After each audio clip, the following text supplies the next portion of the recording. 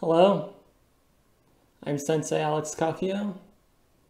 Thank you for joining me this evening for meditation and sutra study. This evening's practice will consist of a 15-minute guided meditation, a reading from the Brahmasnath Sutra, followed by a Dharma talk. The title of today's Dharma talk will be Hold On to Your Attachments. Before we get into that, please subscribe and hit the notification bell. That way you'll be notified when I post talks in the future. If you wouldn't mind hitting the like button, that'd be great too. So we'll begin this evening's meditation like we always do. I'll give you a moment to get into position. The only rule is you need to be comfortable. You need to be in a position that you can hold for at least 15 minutes without moving. If you'd like some instruction, what I like to do is sit cross-legged on the floor, back straight, chin slightly tucked. Left hand, palm up, goes in the lap. Right hand, palm up, goes over the left. And we begin very simply with the breath. Breathing in and out through the nose.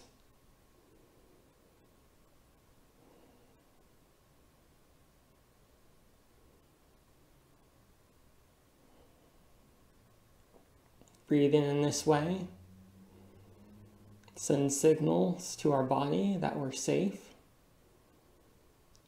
that we can relax.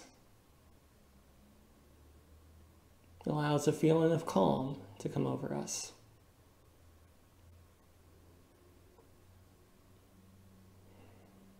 And continuing with our breathing, with every inhale, we poke our belly button out as if we just had a large meal. And on the exhale, we relax. In through the nose, belly button goes out. Relax on the exhale.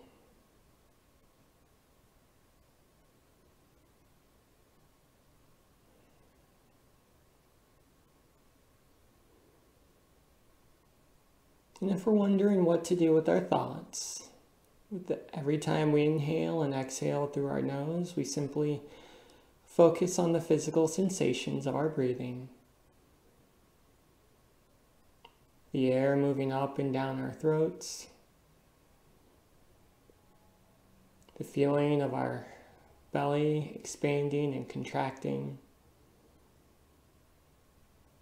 The feeling of our clothing against our skin. And we'll just sit and breathe like this for about 2 minutes. I'll keep time. For mind wanders, we simply say hello to our thoughts and bring our focus back to the breath.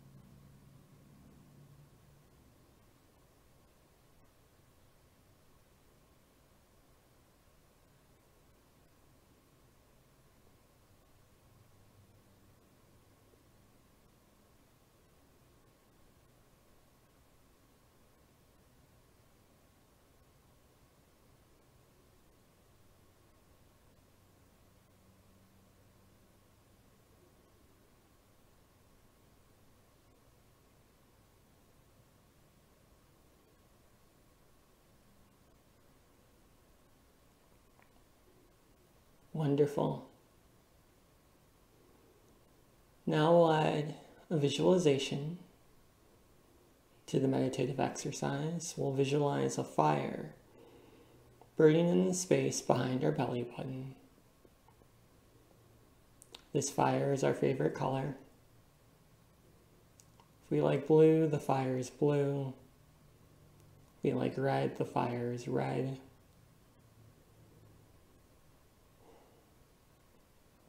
And it burns like a campfire in the woods.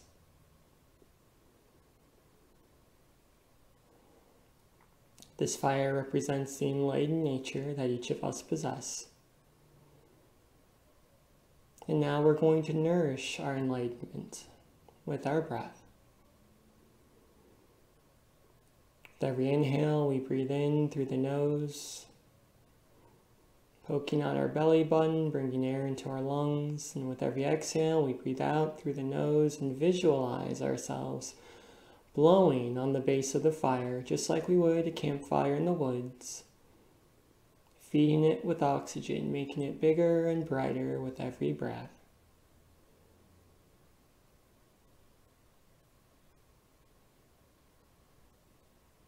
We breathe in, we fill our lungs with air.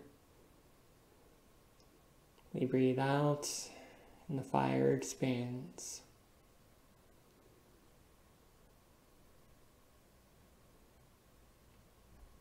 We'll do this for about a minute. I'll keep time. No need to worry about that.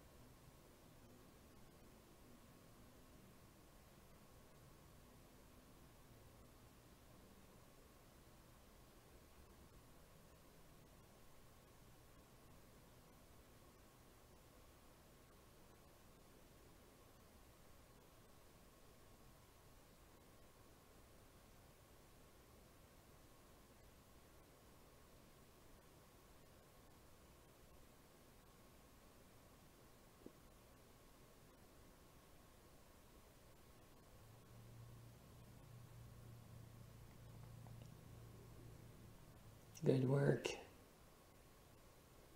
Everyone's sitting so silently and so still. It's creating a great energy for the practice. Now we'll continue with our visualization by sending a channel of energy down from our belly, down, down, down to the center of the earth. And once we get there, we'll find an energy that's identical to our own. If the fire of our enlightenment is blue, the earth's energy is blue. If the fire of our enlightenment is red, the earth's energy is red.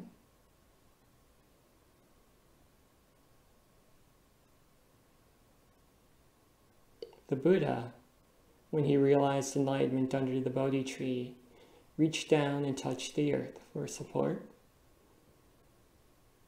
And now we'll do the same. With every inhale, we visualize energy coming up from the earth, up, up, up, until it reaches our belly and mixes with our own spiritual power. And with every exhale, we'll continue to blow on that energy in our belly, amplifying the fire of our enlightenment. We breathe in, energy comes up from the earth to our belly. We breathe out, we blow on that energy, amplifying it.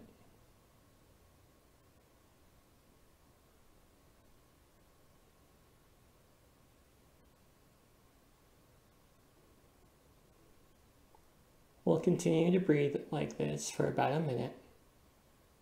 I'll keep time. And if our minds wander, that's okay. We simply say hello to our thoughts And bring our focus back to our breath and the visualization.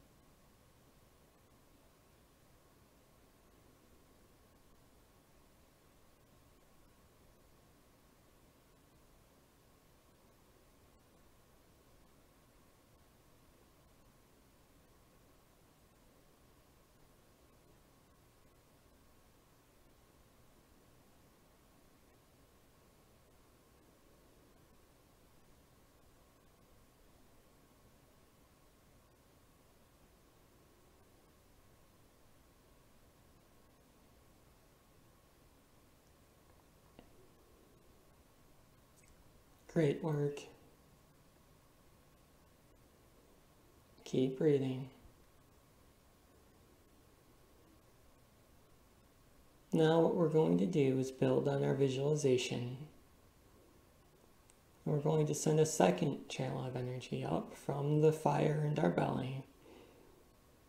Up, up, up, past our solar plexus, past our throat, until it reaches the top of our head. So we have one channel of energy going from our belly down to the center of the earth. Another going from our belly to the top of our head. And as we continue to breathe in and out through the nose, on every inhale, we'll bring energy up from the earth, stored in our belly. And with every exhale, we'll push that energy up, up, up, out of the top of our heads, like a volcano. We'll allow that spiritual power to cover every inch of our body in healing light.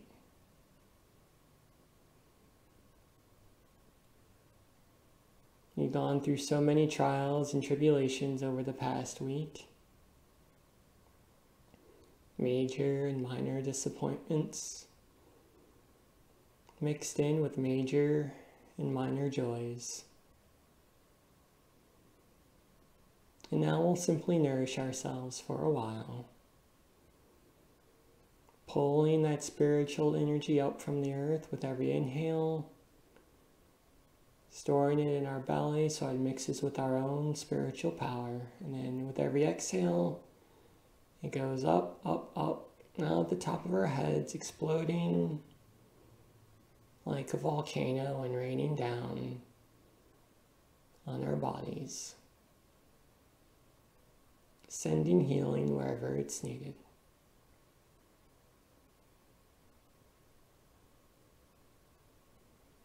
We'll breathe in this way for about a minute. I'll keep time. No need to worry about that.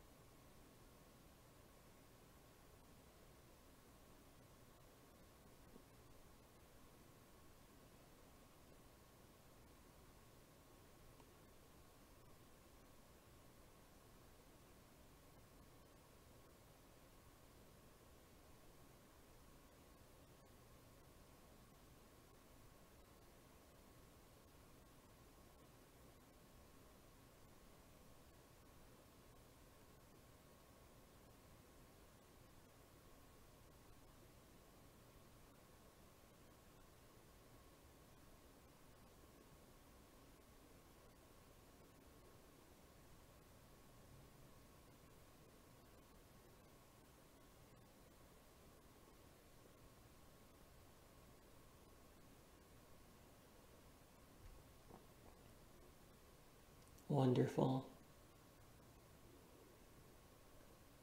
Great job, everyone. Now it's time to slowly bring our meditation to a close. And we'll start that process by closing off the energy channel going to the top of our heads.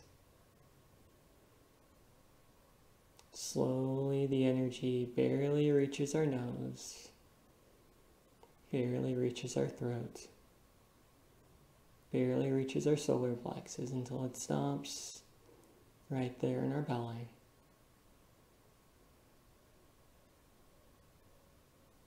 And then we send our focus down to the earth. Perhaps we give a silent bow, thanking her for helping us in our practice, just like she did the Buddha 2,600 years ago.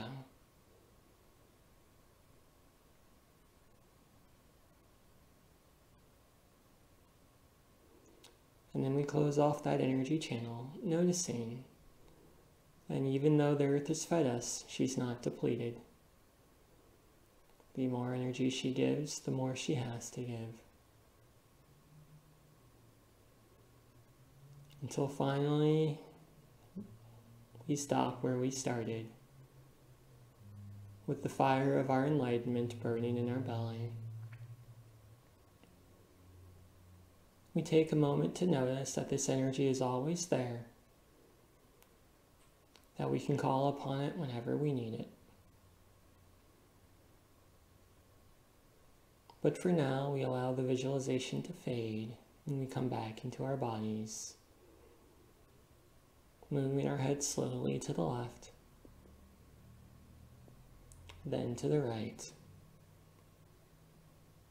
feeling those physical sensations.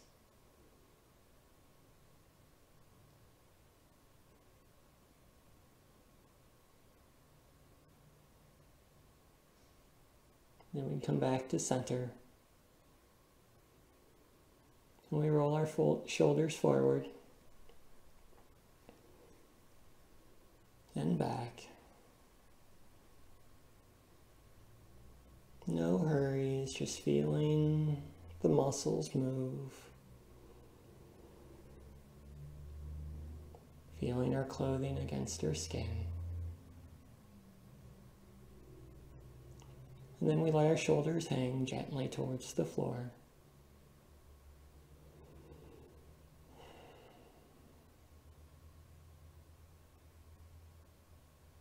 Now, if our eyes are closed, we'll open them, but only when we're ready. I'll give you about 30 seconds to do that.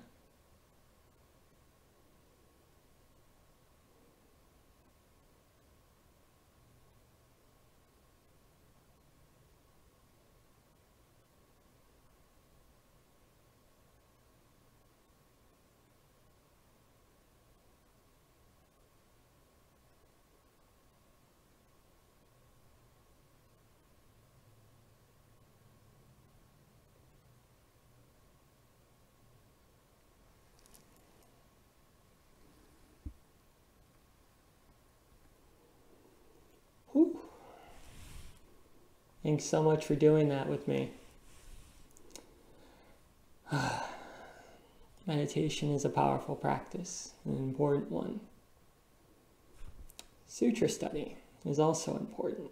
So we'll begin that part of our practice now. This evening's reading will come from the Brahmacet Sutra.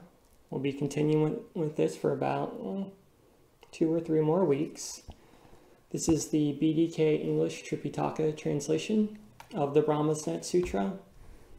Not necessarily to have a copy, but if you'd like to follow along, it can be helpful. We'll be beginning today's reading on page 32, continuing our reading about the 10 grounds of wisdom.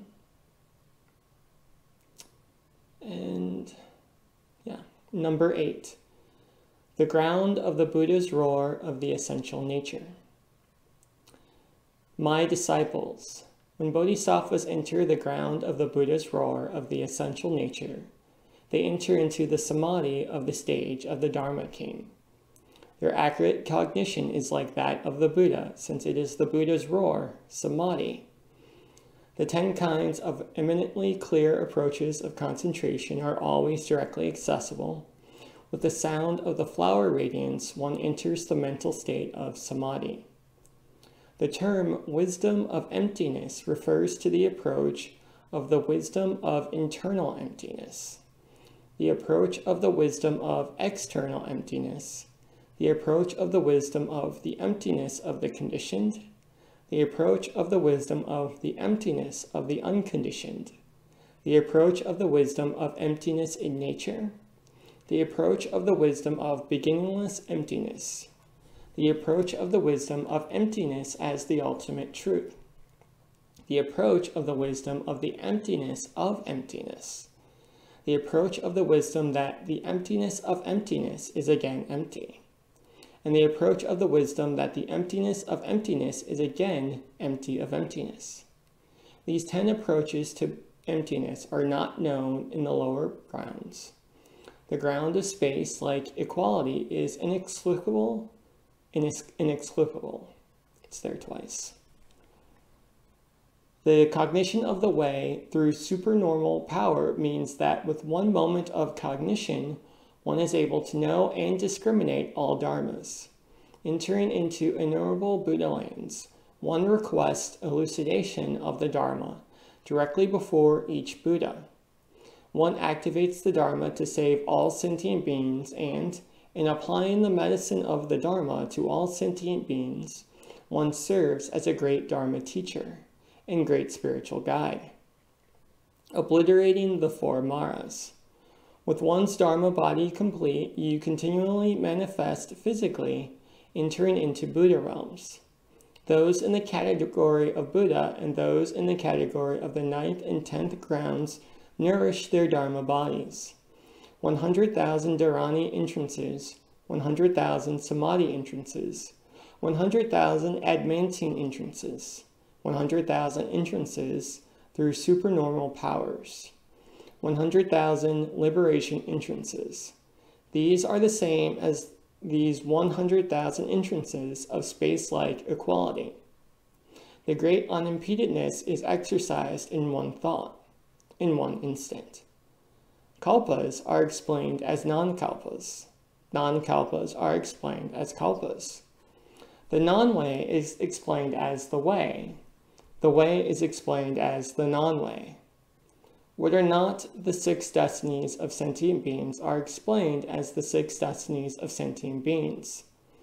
The 6 destinies of sentient beings are explained as not being the 6 destinies of sentient beings. Non-Buddhas are explained as Buddhas. Buddhas are explained as non-Buddhas. Yet entering and leaving the reflection within the samadhi of all Buddha essences, there is illumination of sequence and illumination of reversal. There is illumination of the prior and illumination of the latter.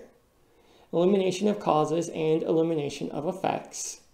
Illumination of emptiness and illumination of existence. The illumination of the cardinal truth of the middle way. This kind of cognition is only realized at the level of the 8th ground. It is not something that is attained at lower stages. One neither moves nor stops, neither leaves nor enters, is neither born nor extinguished. The qualities of the Dharma entrances at this ground are numberless, inexplicable. Now this brief opening of the contents of this ground is as rare as one strand of hair among 100,000 strands of hair on the head that has already been explained in the chapter on Arhats. Number 9. The ground of the flower ornamentation of the essence.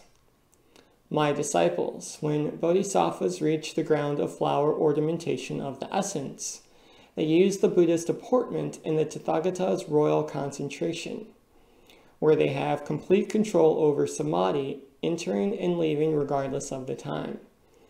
In the trikilocosms of the 10 directions, 10 billion suns and moons, 10 billion continents beneath the four heavens. In one instant they attain enlightenment, turn the wheel of the Dharma, and pass through the other 8 major junctures of the Buddha's career, up to entering into nirvana.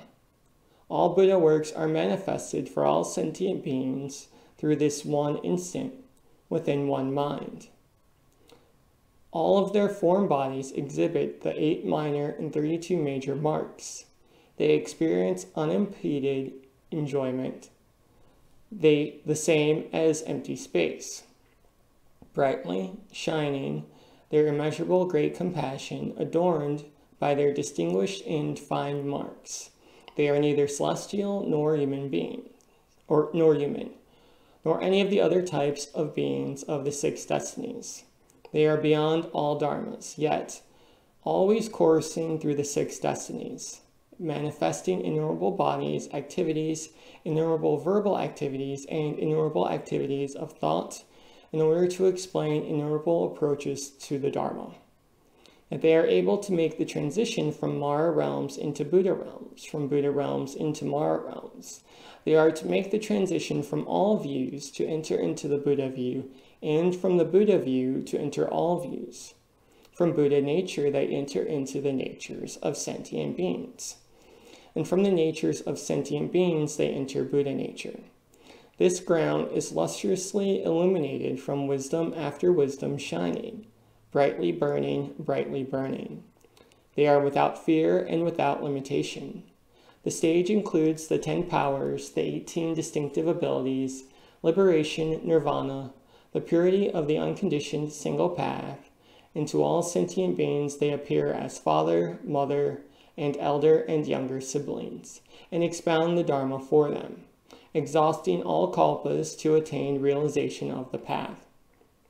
They furthermore materialize in all lands and cause all sentient beings to see each other as their fathers and mothers, and to cause all Maras and non-Buddhists to see each other as their fathers and mothers.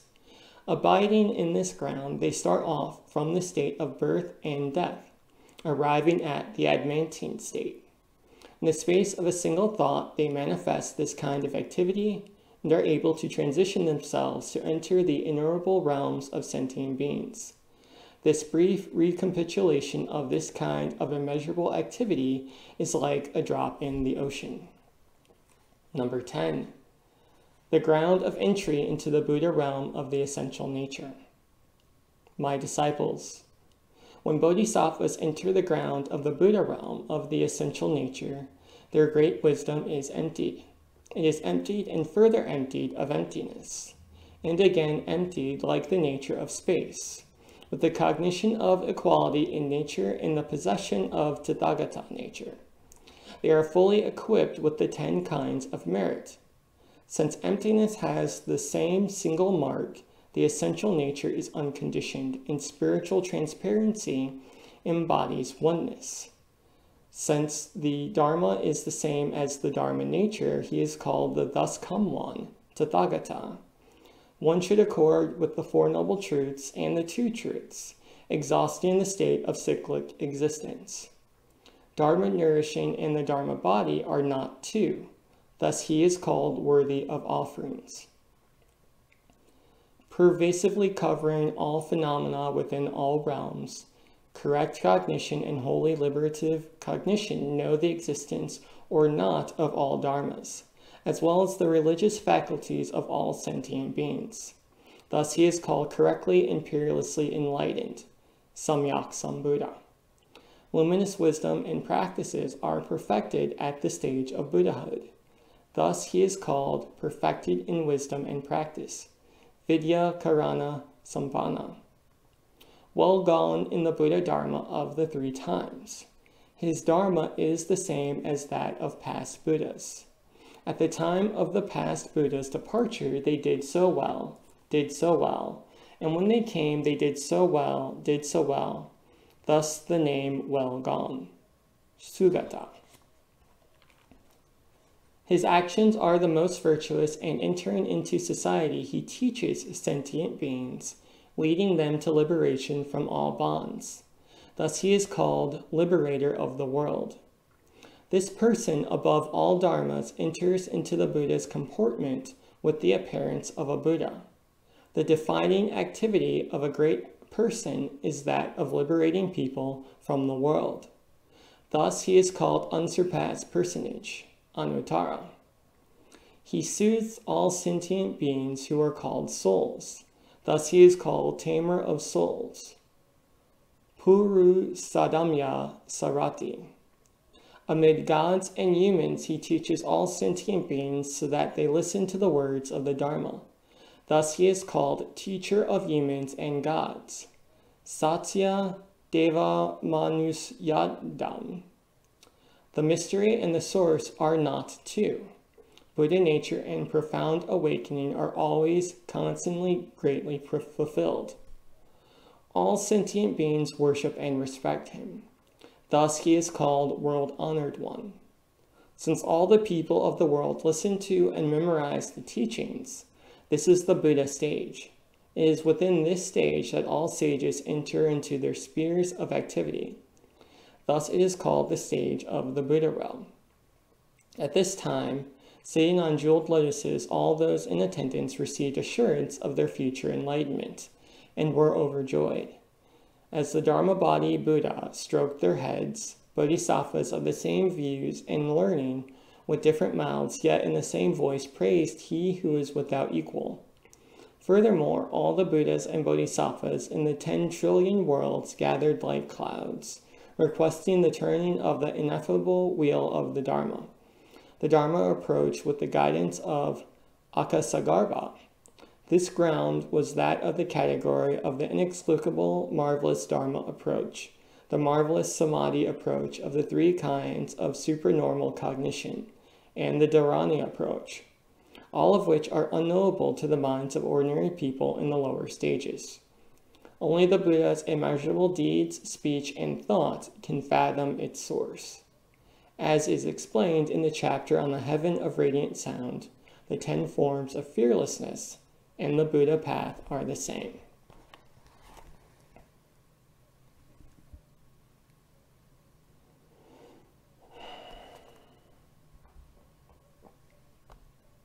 Wonderful. So, as I was preparing for this evening's talk and reading through the grounds 8 through 10, I started thinking about emptiness, and I started thinking about the Bodhisattva path and how that works in samsara, which we all know samsara in Buddhism is this world, and it is the world of suffering. And yet, as Buddhists, we don't strive to escape from the world.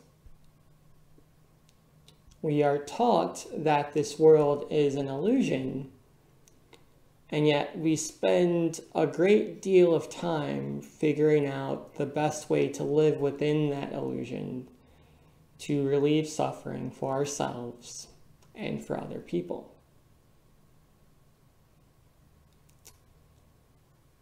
And the reason we're told that the world is an illusion is because the world is constantly changing.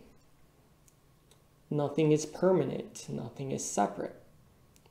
Our human bodies, for example, are of the nature to be born, to grow old, to get sick, and to die. This is true of everyone. There's nothing we can do to change that. And yet, we want our bodies to remain the same. We want to remain young. We want to remain healthy. We want our mental cognition to never go away. But that's not how the world works. So, this world is an illusion, but it's an illusion we have to live in. Just like even though our body is constantly changing, we have to live in our body. We don't have a choice. And that tension can be the source of great suffering.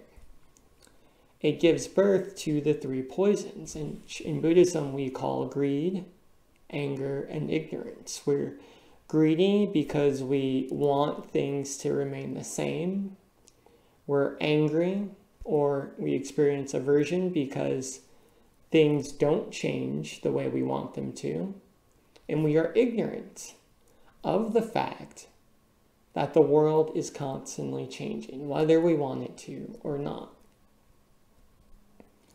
And because of this, everything in the world is very strange because it is either a source of suffering or it's a source of joy. Generally speaking, it's a source of both at different times. You can take purchasing a car, for example. Most people, when they purchase a car for the first time, it's a happy occasion. It's a sense of freedom, a sense of responsibility. Now we can go places without asking other people for permission or for a ride. But at the same time, a car, like our bodies, are constantly changing, and cars come with responsibilities. We have to get a license, and we have to keep it up to date. We have to get insurance, which can be expensive. We have to get it registered and get our license plate renewed. We have to get it gas on a regular basis. We have to get the oil changed. And even as we do all of that, no matter how well we take care of the car, eventually it's going to break down. So then we have to pay money to get it fixed. But eventually it'll break down to the point where it can't be repaired. And we have to get another car. Now, this doesn't mean that cars are bad. It simply means that cars come with responsibilities. There's joy associated with the purchase of a car. There's also suffering associated with the purchase of a car.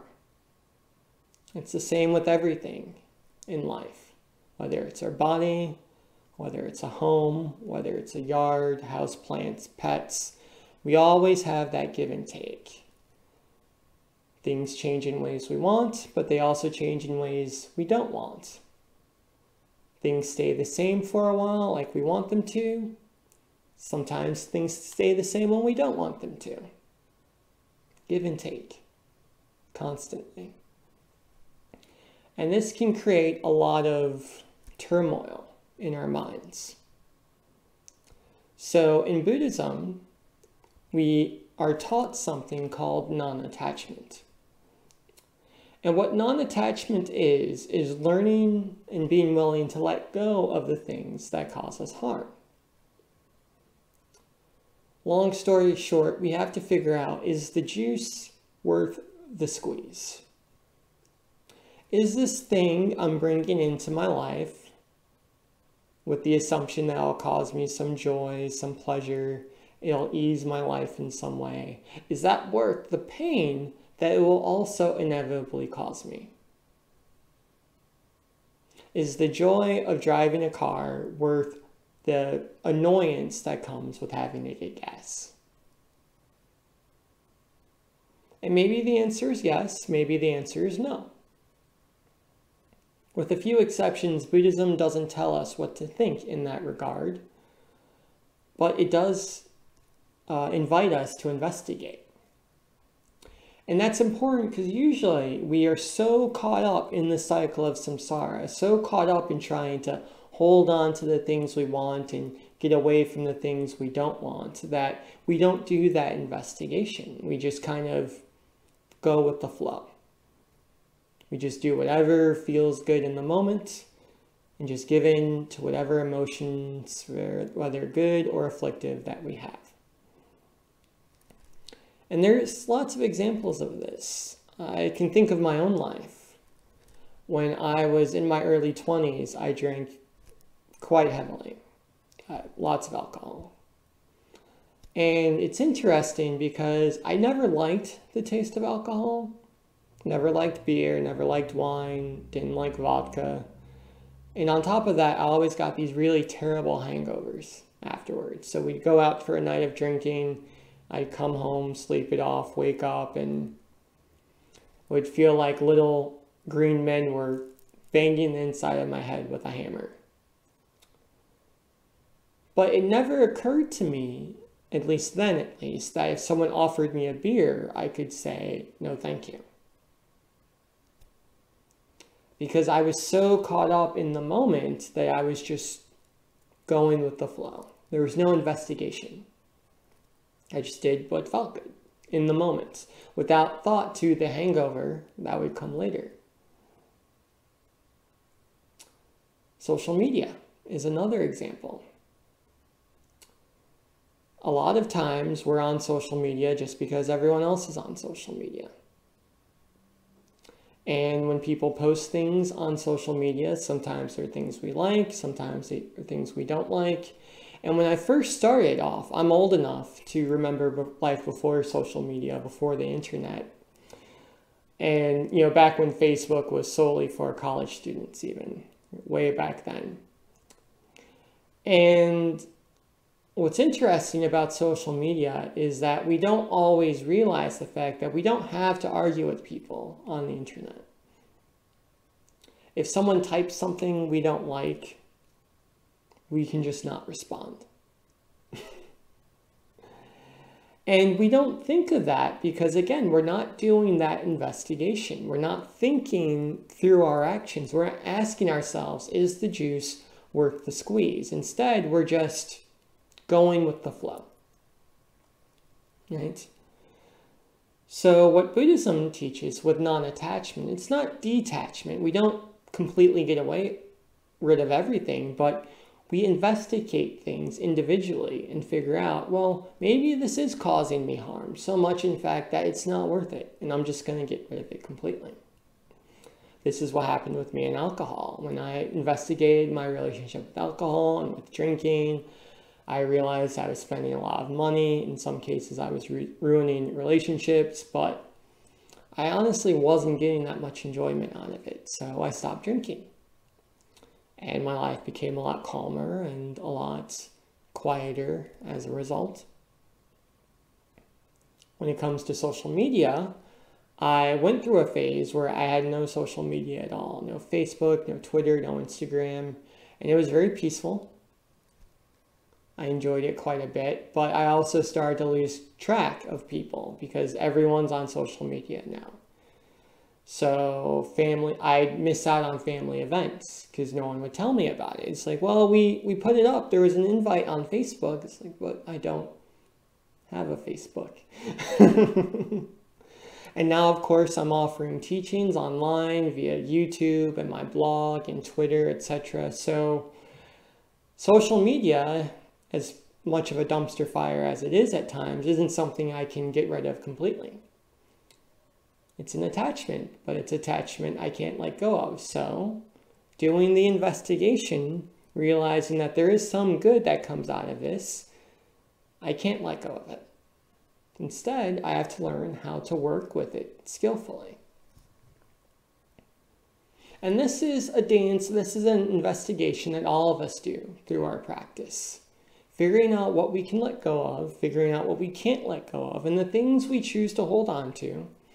And I can't tell you what those things are. You need to figure that out for yourself. But if we choose to hold on to something, whether it's a social media account, whether it's a significant other, whether it's a job, from the Buddhist view, the next question we need to ask ourselves is, how do I work with this thing skillfully?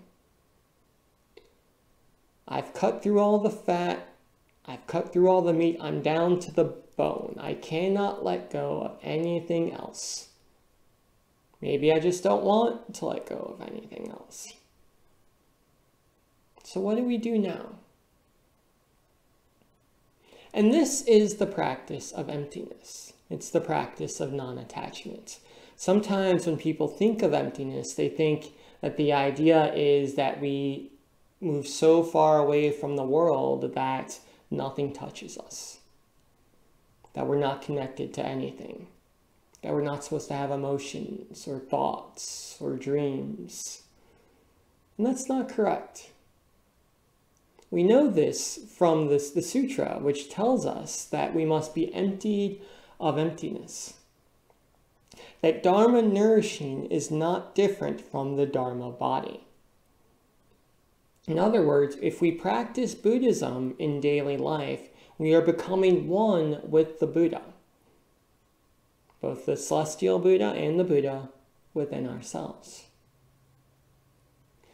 So the goal then is to let go of the attachments that take us away from our Buddha nature, the ones that are unhealthy, the ones that are just so damaging that, like I said, the juice isn't worth the squeeze. But once we figure out the things that we are going to hold on to, the attachments that are healthy, the attachments that are life-affirming, we treat those things like they're sacred. We care for them. We incorporate them into our Buddhist practice. To take a normal example, we can look at our car. Now, a car is neither good nor bad. It's just neutral. But if we decide we're going to have a car in our lives, the only logical thing to do is to what? To take care of that car. It's already going to cause us some suffering. It's going to break down. We're going to have to get gas for it, oil changes, rotate the tires, etc. But we can choose to not compound that suffering by caring for our vehicle, by taking it in for all those checks that the manual requires of us, by getting the good gas, by getting the inside detailed, so that we can minimize the suffering associated with our car and we can maximize the joy that comes from it. Buddhist sutras are another excellent example. Brad Warner actually did a talk earlier today over on his channel where he says that we should not put the sutras on the ground. And this is a teaching in Buddhism because the sutras are sacred. They're a sacred text. They're the teachings of the Buddha, of the patriarchs and matriarchs that came after him. And we need to care for the sutras. Why? Because we can't learn Buddhism without them. Now, sure, we might say it's just a book, it's just a bunch of paper tied together, and that's true in one respect. But if we've decided we're going to study the sutras, that we're going to do this thing called Buddhism, that we are going to practice the way, why would we not treat the sutras like they're sacred? Why would we not treat them with care and with respect? That's why you can't see it from where you are, but I have this handkerchief that I place on the floor next to me. So when I'm done reading the sutra, I place it on the handkerchief so it doesn't touch the floor. It's a small thing. No one's in the meditation hall at the moment but me, so no one would know if I did that but me. But what I find is that if I treat the sutras like they're sacred, if I treat my houseplants like they're sacred, I water them, I ensure they have the appropriate levels of sunlight, then I have an easier time treating people like they're sacred. My family, my friends, my loved ones, I care for them just like I care for the sutra, just like I care for my plants. And as we care for our attachments, as we care for those things that we've chosen to keep in our lives, they bring more joy to our lives and less suffering. Just like a car, that if we take care of it, it breaks down less often. Just like our bodies, if we feed them and clothe them and ensure we get plenty of rest, they get sick less often. Eventually they will get sick. Eventually I will die and my body will go back into the earth. But I can push that time off a little bit. I can increase the quality of my life by treating my body as if it were sacred. Attachment isn't a problem if we are attached to things that are healthy and that are life-affirming.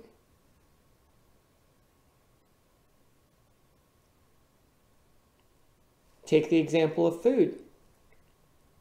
I would say that it's a positive and good thing to be attached to eating healthy food. Which isn't to say that you're a bad person if you eat a cookie, or that we should be so intent on eating healthily that, it becomes neurotic. But if our focus is on, I'm going to eat food that's nourishing to my body. I'm going to eat my fruits and vegetables, like the health teacher said I needed to do in school. There's no problem with that. We don't need to eat junk food just to prove how spiritual we are. We don't have to disrespect the sutras. We don't have to let our house become filthy and unlivable to show how unattached we are. Quite the opposite. We prove our non-attachment by caring for these things, by showing that we're not scared of the fact that eventually they're going to go away. Eventually, my body will betray me. It will get sick and it will die. That's a fact. Now, I can respond to that one of two ways. I can be greedy and be neurotic about it and worry about my oncoming death and really get down about it, get depressed. Or I can practice anger and aversion and, well, if my body is going to die anyway, I just won't feed it. I just won't clothe it. I just won't get enough rest because who cares? It's going to leave me anyway. That's not the Buddhist practice. The Buddhist practice is, I'm going to lose this thing, but I'm going to care for it anyway. The sutra will eventually end up in the recycling bin. I won't put it there, but someone will, probably after I die. But for the time being, when I'm done reading it, it'll go on a handkerchief. My plants, my house plants, will all eventually shrivel up and die. But in the meantime, I'm going to water them and fertilize them once a month. This is the practice of non-attachment. We accept that things are going to go away, and we treat them well anyway. We are respectful, I should say, both of the emptiness of their nature and the inherent Buddha quality of their nature at the same time. We hold our life with empty hands, meaning that we don't grasp onto things and we don't push them away. And at the same time, we use both hands. I wonder what our lives would be like if we lived them with both hands. If for the things that are healthy, the things that are life-affirming, and or the things that we just can't get away from, like our bodies, like our jobs, what if we just leaned into them wholeheartedly? This thing is here, I'm going to take care of it.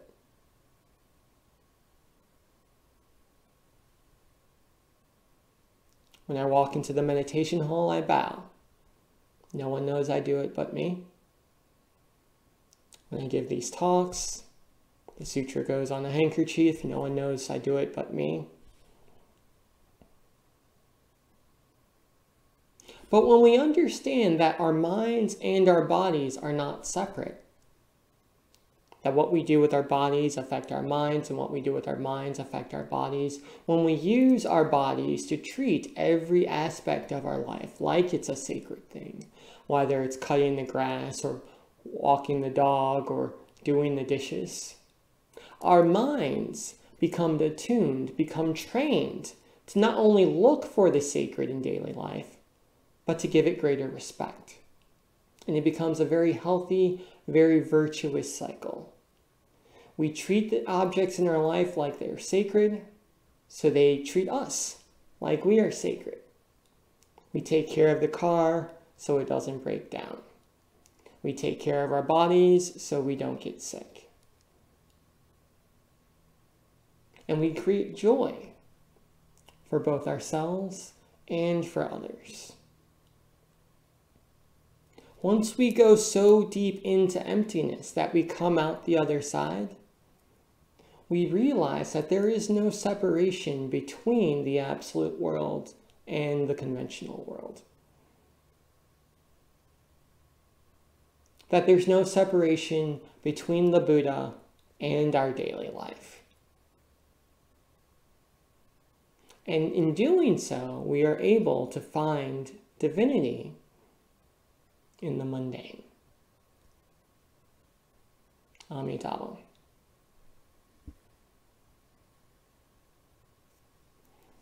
So, that's the talk for today. I hope it was helpful.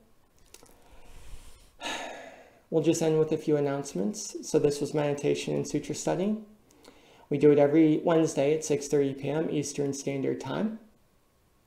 Broadcast here from this channel. So please make sure to subscribe and hit the like button if you'd like to join us in the future. We also do Dharma Sunday every Sunday at 6:30 p.m. Eastern Standard, also broadcast from this channel. And that's a little less involved. We just do a reading from a topic from the news or pop culture, and then I follow up with a Dharma talk, giving the Buddhist perspective on that thing. So I hope to see you there. Until next time, Amitabha.